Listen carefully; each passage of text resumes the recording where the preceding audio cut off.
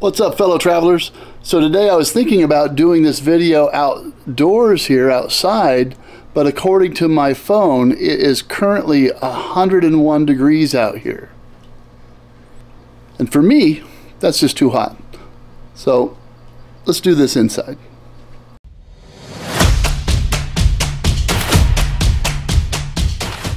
Okay, and welcome to the studio. It is wicked hot outside today in California. I thought about doing this outside, but it's just too hot. Now, I've been hot before.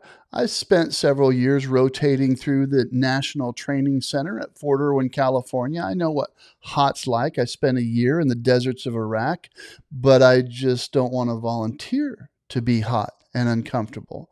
I'm happy to be hot on the beach somewhere, but that's not where we're at. So the studio is the most appropriate place for us to do today's video and have this conversation. So I'm comfortable, you're comfortable. Let's get started.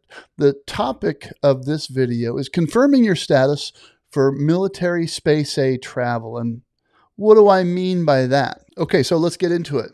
Let's talk about confirming your sign-up status for military space aid travel when marking yourself present at the passenger terminal desk. If you've watched any of my previous videos about military space aid travel, then you know that there's a specific sequence of steps which you have to navigate before you board and fly in a military aircraft and take a space aid trip. I'm just going to assume that you've watched the military space aid boot camp videos. But if you haven't, I'll put a link to that series right here, and I would encourage you to just check it out. If you're just getting started with military space aid travel, that should set you up for success. Now, for purposes of this discussion, I'm going to assume that you've already signed up and arrived at the passenger terminal. You've marked yourself present for travel with passenger terminal personnel. Now, in some cases, you might think that you've successfully jumped through all of the hoops and you've done everything that you needed to do in order to be ready to compete for seats on the aircraft that you'd like to fly on. However, there are some circumstances when travelers may not be selected because of unforeseen issues, and what I would like to do is suggest some actions that you could take that might help protect you against being non-selected for a flight that you should have been competitive for. I'll give you an example of a scenario that can happen. I recently read a post from a frustrated traveler who was at the Yokota, Japan terminal with some members of their family. They were attempting to catch a Patriot Express flight to the U.S. They felt they had everything ready to go. They had checked in at the required time, marked themselves present, and then waited, only to find out that due to an oversight on the part of passenger terminal personnel, they were never placed on the list at all. Now, they did admit that passenger terminal personnel had made an announcement that everyone needed to come to the desk and check and confirm the list, but that they didn't hear it because they had some rambunctious kids and the noise levels in the terminal around them just didn't allow them to hear it. So they missed that announcement and they did not check to confirm that they were on the list. Then, when roll call took place, obviously they were not on that roll call at all. They were not on the list. They did not get selected, even though their category and date of sign-up would have made them more competitive than others who were in fact selected for that flight. At this point, they're just out of luck. Now, another traveler explained that he experienced a challenge and was not selected for a flight on one occasion because passenger terminal personnel input the date of his marking himself present as the date of his sign-up. That was incorrect. However, it cost this traveler his seat on the aircraft once roll call was complete, and there was nothing he could do about it. The roll call was completed. But in both of these scenarios, there are things that the space aid traveler can do to protect themselves against falling into this kind of a challenge. And it boils down to communication. It's the responsibility of each of us as travelers to make certain that passenger terminal personnel have the correct information. Things can be very busy and confusing at a passenger terminal. You may be dealing with somebody who has very little experience.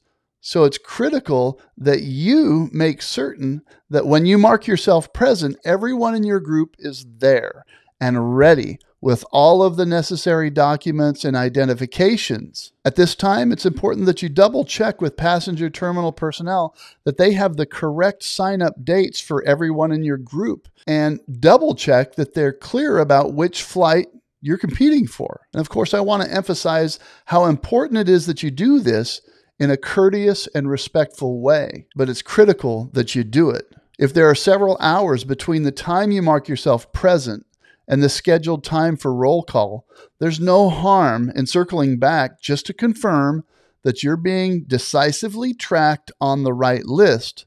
Just make sure you do it in a courteous and polite way. Trust me, passenger terminal personnel don't want anyone stuck in their terminal, frustrated or angry because of a miscommunication. Missing a flight because of an error, oversight, or miscommunication is frustrating, obviously.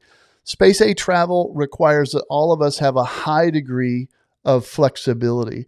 And it also requires all of us as travelers to do our part, and our most basic responsibility that we have as travelers is to show up prepared and ready. I've seen several occasions where Space A travelers mark themselves present and then wander off or depart the terminal in the minutes leading up to roll call. Sometimes roll call times are moved up. Sometimes announcements are made that affect your ability to make a specific flight. If you, as the Space A traveler, are not paying attention, not situationally aware, then you're not doing your part, and the failure is yours. I've also seen scenarios where at 0:30, a retired 06 shows up to mark himself or herself and their spouse present at the last minute, in the minutes before roll call, and the spouse isn't there, and the 06 does not have her identification.